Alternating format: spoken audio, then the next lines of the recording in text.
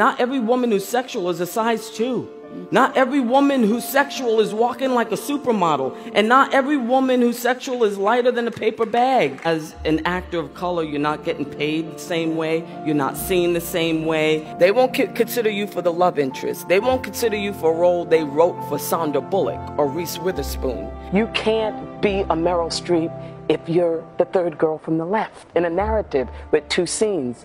I got the Oscar, I got the Emmy, I got the 2 Tonys. I've done Broadway, I've done TV, I've done film, I've done all of it. I have a career that's probably comparable to Meryl Streep, Julianne Moore, Sigourney Weaver. They all came out of Yale. They came out of Juilliard. They came out of NYU. They had the same path as me. And yet I am nowhere near them. Not as far as money, not as far as job opportunities, nowhere close to it. You pay me what I'm worth. I think that's what's happened to us throughout history, is the dehumanization of us has made it possible for us to be hated. So now the stigma is to just humanize us. That's the beauty of art. I'm worthy.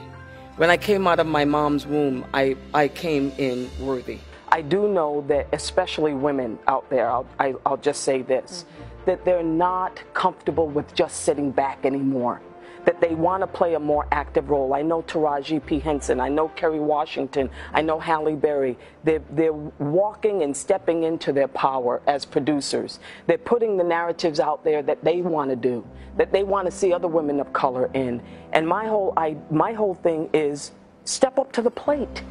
When you are in a position of power, do something with it. I'd like to thank Paul Lee, Shonda Rhimes, Betsy Beers, Bill DeLee, and Peter Nowak for thinking that a sexualized, messy, mysterious woman could be a 49-year-old, dark-skinned African-American woman who looks like me. I see a line.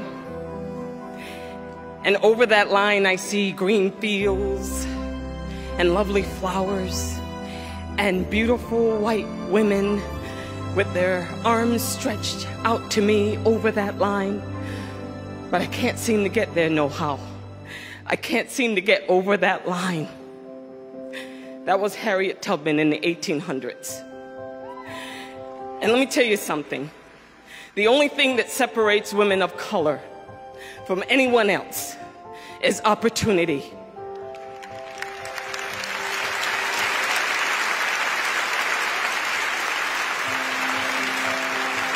You cannot win an Emmy for roles that are simply not there.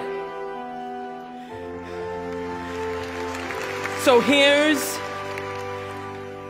to all the writers, the awesome people who have redefined what it means to be beautiful, to be sexy, to be a leading woman, to be black.